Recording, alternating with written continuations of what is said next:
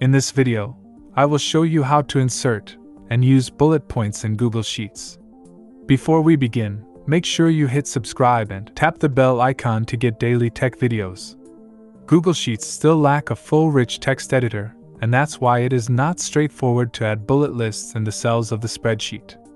But there is a simple trick that you can employ to make it happen. Open any Google Sheet and activate a cell. Press Alt and 7 key together from the numeric keyboard. A bullet will appear.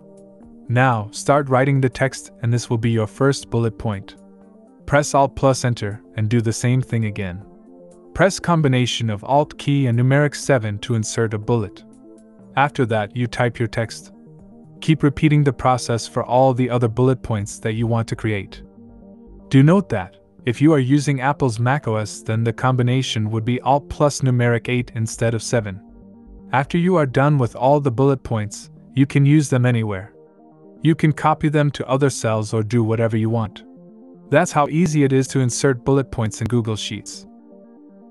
Feel free to explore other amazing tech videos on our channel.